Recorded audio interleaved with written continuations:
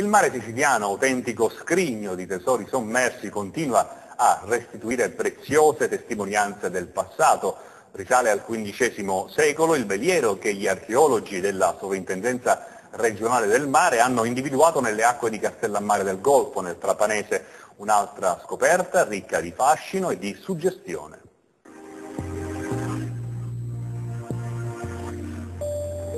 Un veliero da carico del Cinquecento è stato rinvenuto nelle acque di Castellammare del Golfo.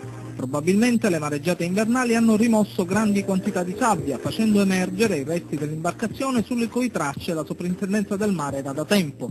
Infatti, anche un documento datato alla fine del 1400 menzionava un vascello che, dopo aver caricato grano, era naufragato nei dintorni della costa sabbiosa tra Castellammare del Golfo e la foce del San Bartolomeo, di fronte alla località oggi chiamata Plaja. Sul fondale sono stati rinvenuti 4 spezzoni di imbarcazione per una lunghezza totale di 22 metri, che dovrebbe essere all'incirca la lunghezza totale della nave.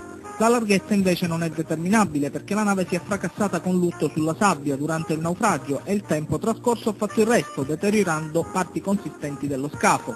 Si nota verso la poppa un piccolo cannone di cui le navi mercantili erano dotate per fronteggiare eventuali aggressioni piratesche.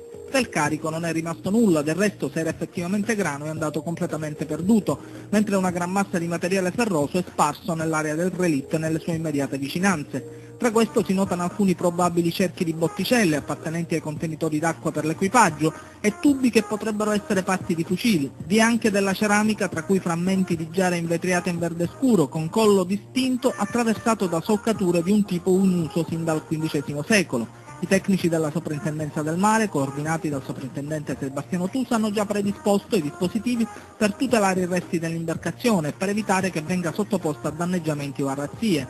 Il relitto risale probabilmente intorno ai secoli tra il XV e il XVII, ma ci vorranno altre immersioni e altre osservazioni per valutare con precisione la datazione della nave ed eventualmente sciogliere l'enigma della probabile identificazione con il veliero mercantile citato nel documento cinquecentesco. Secondo il soprintendente del Mare, Sebastiano Tusa, i ritrovamenti non sono frutto di casualità. Le scoperte avvengono, ha detto Tusa, perché la ricerca è costante e soprattutto perché la Soprintendenza del Mare è vista al servizio della collettività ed è formata da persone affidabili a cui consegnare i segreti della propria memoria.